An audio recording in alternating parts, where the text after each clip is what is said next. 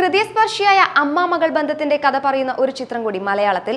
Cochin Shaadi at Chennai 03 എന്ന് പേരിട്ടിരിക്കുന്ന ചിത്രം യഥാർത്ഥ സംഭവ കഥയെ ആസ്പദമാക്കിയാണ് ഒരുക്കിയിരിക്കുന്നത്.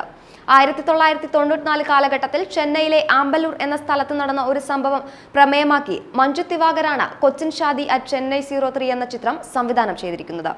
ഷാദിക എന്ന പെൺകുട്ടിയെയും അവളുടെ അമ്മ ലക്ഷ്മിയെയും കേന്ദ്രീകരിച്ചാണ് ചിത്രം മുന്നോട്ട് പോകുന്നത്. ചിത്രത്തിലെ തന്റെ കഥാപാത്രത്തെക്കുറിച്ച് അക്ഷര ശ്രീധർ. എല്ലാവർക്കും വണക്കം. என்னோட பேர் AkshithaSreedhar சாஸ்திரி. கொச்சின் ஷாதி சென்னை 03 இந்த மூவியை கதாநாயகி நான்.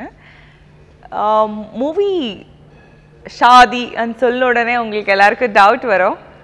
ஷாதி என்னப்பா கொச்சினில் ஷாதி ஏதாச்சும் பண்ணுறாங்களா, சென்னை கூப்பிட்டுன்னு போயிட்டேன்னு சொல்லியிருக்கோம். இல்லை, என்னோட கேரக்டர் நேம் வந்து ஷாதிகா. எல்லாரும் ஷாதி ஷாதின்னு கூப்பிட்டுட்டு இருப்பாங்க. ஸோ ஷார்ட் ஃபார்மாக ஷாதின்னு சொல்லி வச்சிருக்கிறாங்க. ஸோ செட்டில் கூட அவ்வளோ ரொம்ப யாராச்சும் என்னோட பேர் அக்ஷதான்னு கூப்பிட்டா நான் டக்குன்னு பார்க்குற மாதிரி இல்லை. யாராச்சும் ஷாதிகான்னு கூப்பிட்ட உடனே நான் அப்படியே யார் கூப்பிட்டதுன்னு கேட்டுட்டு இருப்பேன். ஸோ அப்படி சூப்பராக வந்திருக்கு மூவி. டைரக்டர் சார் மஞ்சுத் சார், அவங்க வந்து எவ்வளோ பியூட்டிஃபுல்லாக நரேட் பண்ணாங்க. நான் ஸ்டோரியை அவ்வளோ சூப்பராக நரேட் பண்ணாங்க. சொன்ன உடனே நான் ஒரு செகண்ட் கூட திங்க் பண்ணல இது லைஃப் கிடைக்குமா கிடைக்காதான்றதை பற்றி கூட நான் திங்க் பண்ணல. பிகாஸ் அங்கே கம்ப்ளீட்டாக பெர்ஃபார்மன்ஸ் ஓரியன்ட் மூவி இது.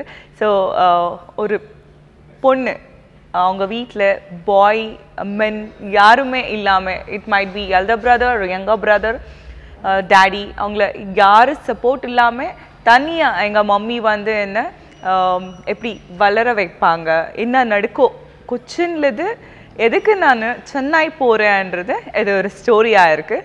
ஸோ ஒரு ஸ்டெப்லேயும் அவங்க வந்து பியூட்டிஃபுல்லாக பிக்சரைசேஷன் பண்ணியிருக்கிறாங்க.